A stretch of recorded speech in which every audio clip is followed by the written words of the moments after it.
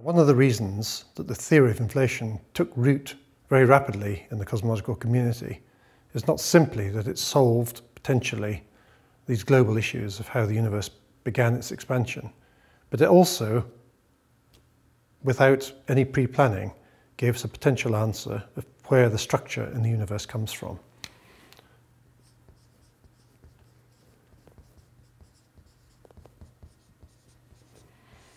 Remember, we saw the large-scale structure in the galaxy distribution, how it could be intensified by the action of gravity, but there still had to be some small, weak density irregularities. Density is a function of position in space, had to have some small fluctuations at early times. Where did they come from? Well, in inflation, the whole visible universe inflated out of a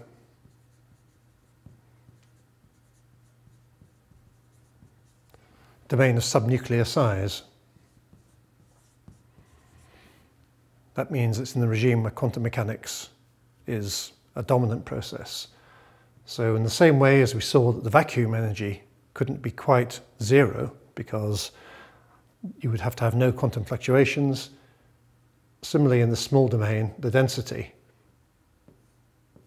can't be precisely constant. And it's possible to calculate in an inflationary model the amplitude of these density fluctuations, and one can account quantitatively for the seeds of structure that are needed to make the large-scale structure in the galaxy distribution and the fluctuations in the microwave background. So that's a tremendous leap to think that everything in the universe, all the structure, including ourselves, ultimately, we are all amplified quantum fluctuations. And it really is astonishing to be able to have a theory of the origin of pretty well everything that goes back to such fundamental pieces of physics. Now we can see why inflation contains a multiverse, because this process of a small domain being blown up by a large vacuum energy can happen many times in different places. So one's picture is of a set of seeds, each of which blow up into a large bubble.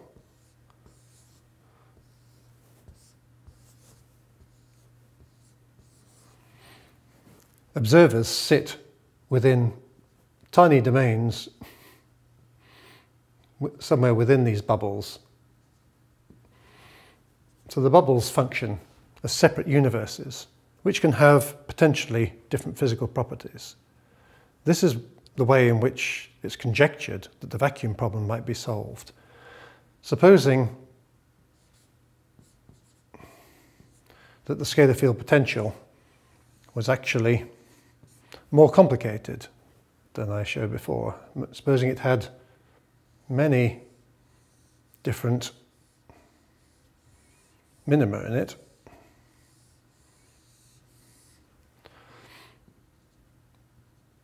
Each of these would correspond to a potential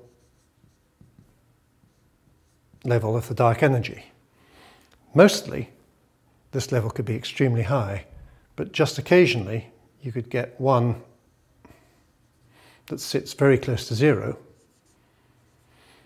satisfying the observed constraints on dark energy that we have. Fascinatingly, in recent years, string theory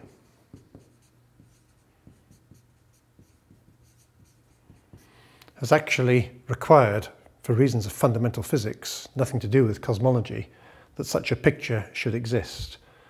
And they now will say that there should be something like 10 to the 500th powers of these little minima, vacuum states.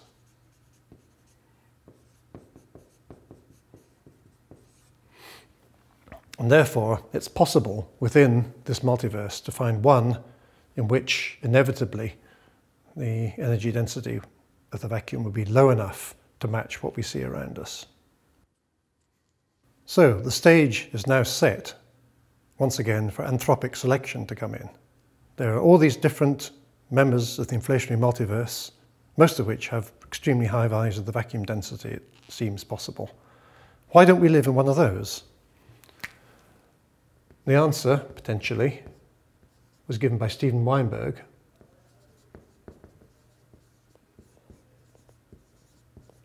in the 1980s. Weinberg, this is the same Steven Weinberg who won the Nobel Prize in the 1970s for setting up the Standard Model of Physics. So he's an eminent authority in the wide area of science. He was puzzling over the fundamental arguments as to why the vacuum energy should be much higher than it seems to be. Of course, in the 1980s, we only had upper limits rather than actual measurements, but even so, those upper limits were very restrictive compared to a natural scale for the vacuum energy. And he made the anthropic argument.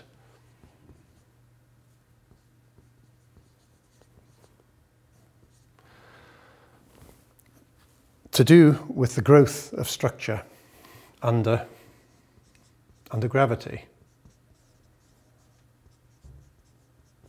If you plot the amplitude of large-scale structure, I don't need to say quite how I'm defining that, versus time, it grows under the action of gravity.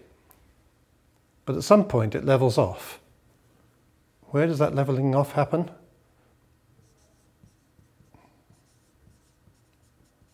The answer is where the dark energy begins to dominate.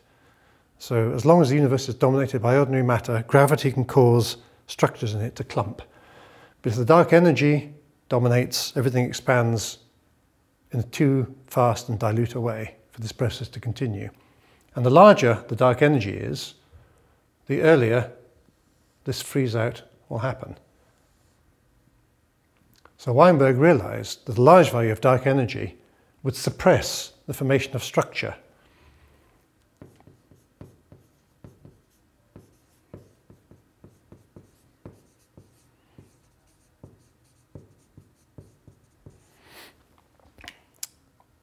This, first of all, allowed him to understand why we weren't living in a universe where the vacuum density was large, because there would be nothing there to observe it.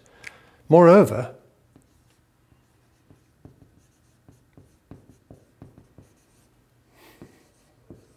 he predicted at this time that the dark energy density would be seen to be non-zero, because although there's an argument that means it can't be too large, once you get beyond a certain point, structure can form, and then the dark energy density doesn't matter. So there's nothing that drives the value to be exactly zero, it just has to be below a threshold.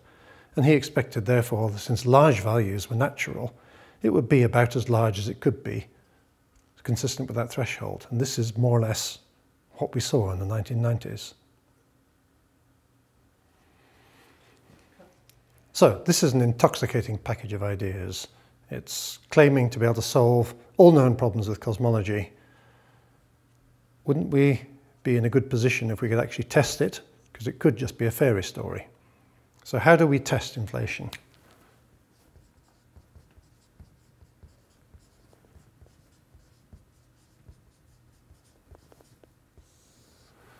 The best test that's known about is to go back to this general idea that structure in the universe was seeded by quantum mechanical fluctuations.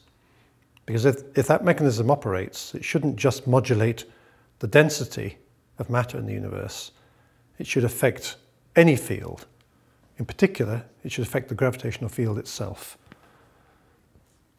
So the inflationary theory predicts that it should be relic gravitational waves.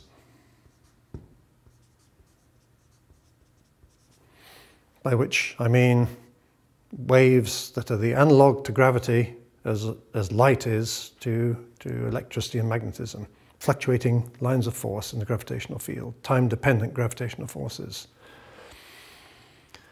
So these gravitational waves have never been seen directly in the laboratory. So how are we going to detect them? Well, the answer potentially came from a Soviet physicist called Starobinsky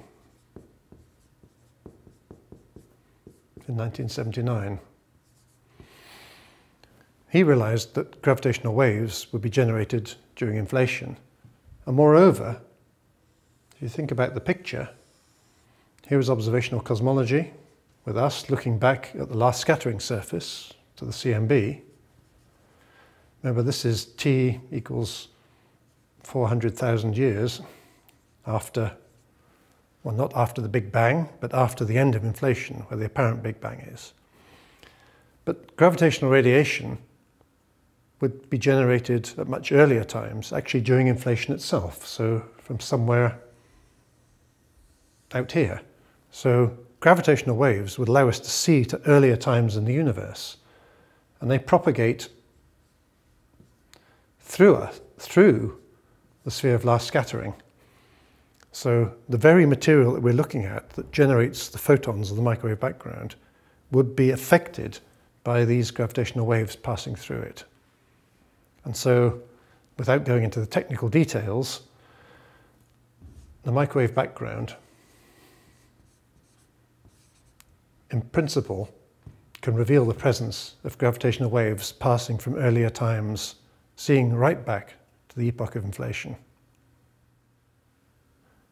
The idea, then, of searching for evidence of primordial gravitational waves from inflation using the microwave background's properties had been around since the 1990s. And then, in 2014, in particular on this date,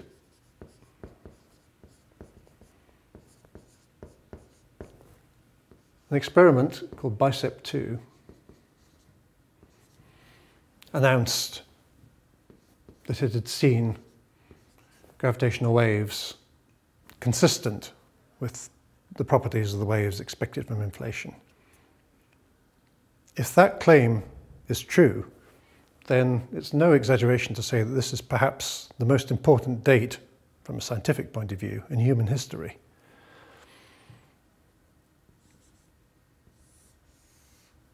The inflationary universe, remember,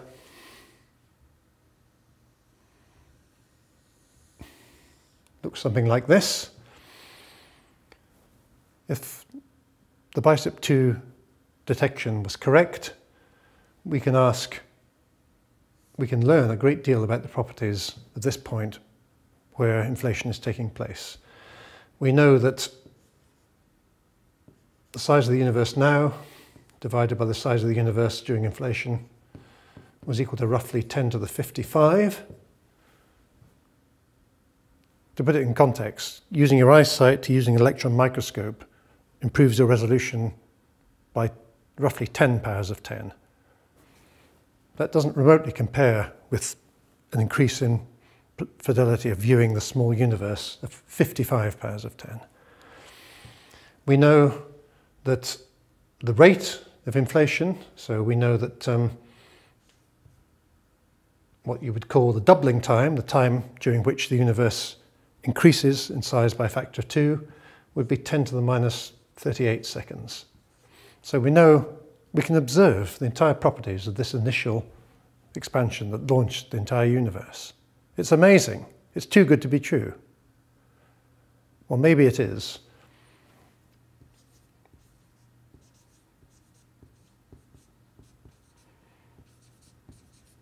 Because at the time that this is being filmed, there's a lively debate as to whether the signals seen by the BICEP2 experiment could result from nothing more profound than a little bit of foreground dust that sits between the stars in the Milky Way. Because, of course, we're in the Milky Way, we observe the distant universe through it. That foreground has to be corrected. It's not clear whether yet that's been done precisely enough to make these claims. So what a fascinating time to live in. We have a complete picture, potentially, of how the universe began, how structure in it originated, why we are here, why we observe strange properties of the universe, such as the low vacuum density. It all hinges on the theory of inflation being correct. We have an observation that may or may not validate that, and we don't yet know whether it's true. So the next year or so, while this question is thrashed out, will undoubtedly be one of the most exciting periods that there's been in cosmology.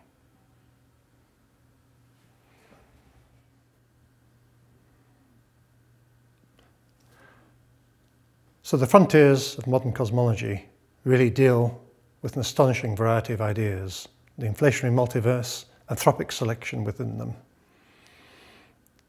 And yet, from a philosophical point of view, it should be quite disturbing, because in order to explain observations in the universe around us, we've had to introduce a hypothesis of many other universes which are in principle completely unobservable.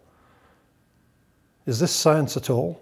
Science should be constrained by observations. We confront theories with observations. The theories either match the observations or they fall. If we can never carry out this test, how can we test the theory?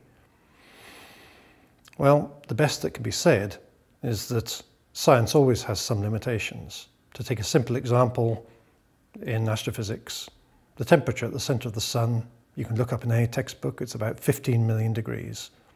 No one doubts that this is the correct figure, because it's calculated on the basis of physics that's tested, validated many times over in other contexts. So if we eventually reach the point of having complete confidence in a theoretical framework, we should be able to trust the predictions that it makes, even though nobody will ever go to the centre of the sun with a thermometer. We just know that this is the right number. Could it be that cosmology could reach the same state if potentially the BICEP results are shown to be correct, or eventually we do detect primordial gravity waves? Maybe in the same way we should have the courage to accept the other consequences of the theory of inflation. And these would include the existence of a near infinity of other universes, quite like our own in some ways, but with different values of the vacuum energy, in most cases so extreme that these are completely uninhabitable. They are utterly sterile, and only a very few special members of the multiverse ensemble have conditions that are suitable for life. And we would turn out to be lucky enough to live in one of them, because according to the anthropic principle, that's the only part of the ensemble we can observe.